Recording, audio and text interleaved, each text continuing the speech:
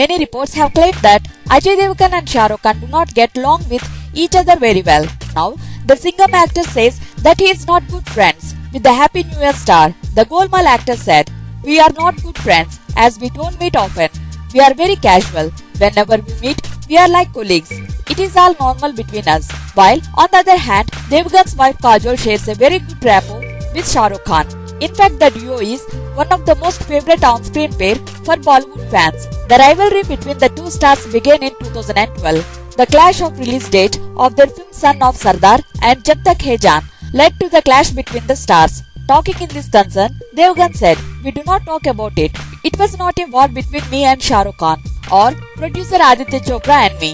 It was between Ajay Devgn Films and Yash Raj Films." He further said, "It was overhyped.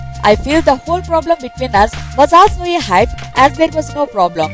The media just kept writing about it." To know more about Bollywood news, do not forget to subscribe our channel.